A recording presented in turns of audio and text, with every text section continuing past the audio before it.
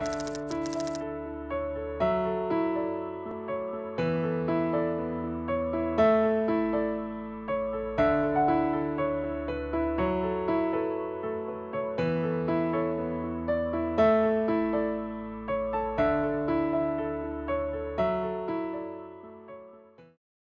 আমরা একটু খেয়াল করবো যে ধরো এটা হচ্ছে আমার আই, ওকে, আইটা কত ছিল 10, 10টা ট্রান্সফার্ড হয়ে কোথায় গেছিল 41-এ, ঠিক আছে। আচ্ছা, তো এই আইটা ট্রান্সফার্ড হয়ে 41-এ চলে গেছে আমার 41, ওকে।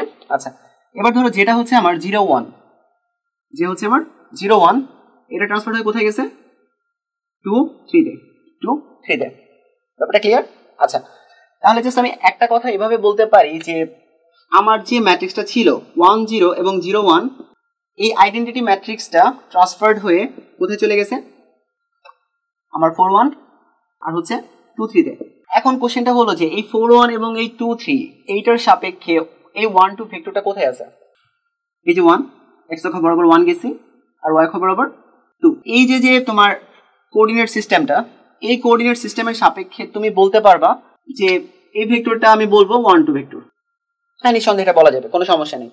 কিন্তু আমাদের কাজটা হচ্ছে এটা খুঁজে বের করা যে আমরা যে কোঅর্ডিনেট ব্যবস্থানে সবসময় চিন্তা করি এই xy প্লেনটা, এইটার সাপেক্ষে এই 1-2 পয়েন্টটা কোথায় আছে। তো এটা বের করার জন্য আমরা ফার্স্ট যে কাজটা করছিলাম সেটা একটু দেখবো।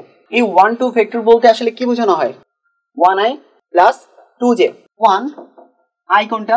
41, ভেরি গুড। j 2-3। এখন দেখা যাক 4 এর সাথে 1 গুণ করলে কত হয়? 4, 1 এর সাথে 2 গুণে 4, 3 গুণে 6, 4 আর 4 8, 6 আর 1 7। আমি এটা দেখবো না, আমি জাস্ট এটুকু চিন্তা করবো যে 1-2টা আইডেন্টিটির সাপেক্ষে কোথায় 8-7-এ আছে। এখন আমি গুণে দেখি আছে কিনা। ওকে, একটু খেয়াল করবা। 1 2 3 4 5 6 7 8, বুঝতে পারছি? ওকে, এক্স অক্ষটা কিন্তু মিলে গেছে, ওয়াই অক্ষটা দেখা যাক। 1 2 3 4 5 6 7 মিলছে। এটাই হচ্ছে ম্যাট্রিক্স মাল্টিপ্লিকেশন। আমরা কি করলাম? 41 এবং কোনটা সাহায্যে 2 3, তাই না? 2 3 সাপেক্ষে কোনটা 1 2 ভেক্টরটা কোথায় আছে 8 7। ক্লিয়ার? এটা হচ্ছে আমাদের ম্যাট্রিক্স মাল্টিপ্লিকেশন। আচ্ছা, এটাকে যদি এখন আমি ডিটেইলস কিছু কথা বলতে চাই তাহলে কি কি কথা বলতে পারবো একটু দেখা যাক। আমার নরমালি হচ্ছে এইটা আইডেন্টিটি সাপেক্ষে কোথায় ছিল, এইটা আইডেন্টিটি সাপেক্ষে কোথায় ছিল। ক্লিয়ার? তাহলে এইটা আইডেন্টিটি সাপেক্ষে কোথায় থাকবে, এটা যে বের করে এটাকে বলা হয় ম্যাট্রিক্স মাল্টিপ্লিকেশন। এবার ধরো আমি যদি তোমাকে বলতাম এটা হচ্ছে আমার 41, এটা আমি বললাম ধরো 2 3, সেমটাই থাক যাতে আমাদের দেখতে সুবিধা হয়। আমি তোমাকে কোশ্চেন করলাম যে 1 1 ম্যাট্রিক্সটা কোথায় থাকবে সাপোজ। তাহলে তোমরা নরমালি কি করতে, গুণটা কিভাবে করতে? এই যে এটা আমরা একটু পরে আসি। ফার্স্টে আমাদের নরমাল যে ইনটুইশনটা ছিল, একদম বেসিক ইনটুইশনটা, সেটা কি ছিল? 1 এর সাথে কত গুণ হবে? i, এই 1 এর সাথে কত? j। ক্লিয়ার? আচ্ছা, 1 i আমার কত 41, যেটা কত 2 3।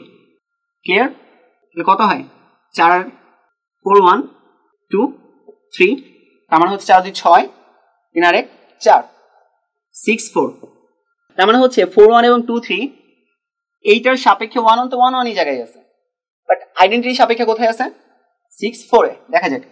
আচ্ছা, তুমি আমাকে ফার্স্টে বলো যে এটা হচ্ছে আমার 1, তারপর এটা হচ্ছে আমার 1, তাই না? এখন এই দুটো যদি আমি লিঙ্ক আপ করি তাহলে কোথায় থাকবে? এটা না, এর সাথে মিলে গেছে, সবসময় মিলবে এমন কোনো কথা নাই। আচ্ছা, দেখা যাক। তো আমরা ফার্স্টে দেখি যে এটা হচ্ছে আমার 1 1, যেটা আমি সমান্তরাল ভাবে আগাইছি। আচ্ছা, আর একটু ডানে হবে। আচ্ছা, এটা হচ্ছে 1, এটা 2, এটা 3, এটা 4, এটা 5 6। হ্যাঁ, ড্রয়িংটা যদি আরেকটু সুন্দর হতো তাহলে একদম মিলে যেত। ক্লিয়ার? আর এটা হচ্ছে 4। এখন কি আসলে আমি বুঝছি যে এটাই হচ্ছে আমাদের ম্যাট্রিক্স মাল্টিপ্লিকেশন। ওকে, এখন ধরো একটা কথা বললাম, আমি এখানে 1 1 দিলাম এবং আরেকটা নাম্বার দিলাম 1 2। এটা দ্বারা কি বোঝায়? এটা দ্বারা বোঝাচ্ছে এইটার সাপেক্ষে 1 1 এবং 1 2 ওই অবস্থানে আছে, বাট আইডেন্টিটির সাপেক্ষে এই 1 1টা কোথায় চলে গেছে 8 7 এ, এই 1 2 এই ভেক্টরটা কোথায় চলে গেছে, এই যেটাকে আমরা যেটা বের করলাম 6 4 এ। এখন আমাদের একটা ফাইনাল কাজ আছে, সেটা হচ্ছে ম্যাট্রিক্স মাল্টিপ্লিকেশনের প্রুফটা। আমাদের ম্যাট্রিক্স মাল্টিপ্লিকেশনটা দেখতে অনেকটা এরকম। আচ্ছা, এখন আমরা টোটাল জিনিসটা একটু আবার ফার্স্ট থেকে একটু রিপ্লাই করব, তারপর আমরা প্রুফটা দেখব কিভাবে করব। আচ্ছা, এটা কি ছিল? আমার আইডেন্টিটি ম্যাট্রিক্সটা ছিল, সেটা ট্রান্সফার হয়ে এখানে গেছে আর এখানে গেছে। ক্লিয়ার? এখন ওই আইডেন্টিটি ম্যাট্রিক্সের সাপেক্ষে এই একটা ভেক্টর এবং এই একটা ভেক্টর কোথায় যাবে, মানে এইটা দুইটা ভেক্টর ছিল, এই দুইটা ভেক্টরকে তুমি ইনপুট করলা এটার মধ্যে এবং মেশিনটা তোমাকে এটা আউটপুট দিল। আমরা সর্বপ্রথম এই ভেক্টরটা নিয়ে কাজ করব যে এই ভেক্টরটা কোথায় যাবে। যদি এই ভেক্টরটা নিয়ে আমি কাজ করি তাহলে কিভাবে লিখবো এটা? আইডেন্টিটি সাপেক্ষে এটা কোথায় গেছে? এ বিতে গেছে, এটা সি ডিতে গেছে। আচ্ছা, এবার আইডেন্টিটি সাপেক্ষে ইএফটা কোথায় যাবে? আচ্ছা, একটা কথা ক্লিয়ার করে রাখা দরকার যে এটা কিন্তু যে ম্যাট্রিক্সটা, মানে এ বি এর হচ্ছে আই, সি ডি এর হচ্ছে জে, এই ম্যাট্রিক্সের সাপেক্ষে কিন্তু ইএফ এর জায়গায় থাকবে, কোনো নড়াচড়া করবে না। আমার দেখার বিষয়টা হচ্ছে আইডেন্টিটি ম্যাট্রিক্সের সাপেক্ষে এই ইএফটা কোথায় আছে। তো আমাদের সর্বপ্রথম যেটা কাজ ছিল ই, তারপর আমরা কি লিখতাম? আই লিখতাম। এটাকে আমরা একদম ফার্স্টেই বলে দিছি E I plus F J লেখা যায়, তাই না? বাট একটা কথা খেয়াল করো তো, এই আইটা মানেটা কি আসলে? এই এ বি না, আইডেন্টিটি যেখানে ট্রান্সফার হয়ে গেছে এটাকে কি লেখা যাবে? এ বি প্লাস এফ, এই যেটাকে কি লেখা যায়? C D. এবার দেখা যাক এ ই, এটা হচ্ছে আমার বি, আমি এভাবেই রাখলাম। আচ্ছা আমি একবারে প্লাস করে দিই, মানে সিএফ আর ডিএফ দুটাকে যোগ করলে একবারে করে দেব সিএফ, আর এটা হচ্ছে ডিএফ।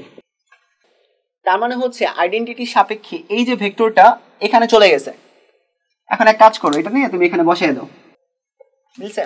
এই plus CF B plus DF. Wow, এটাই আমাদের বিখ্যাত ম্যাট্রিক্স মাল্টিপ্লিকেশন।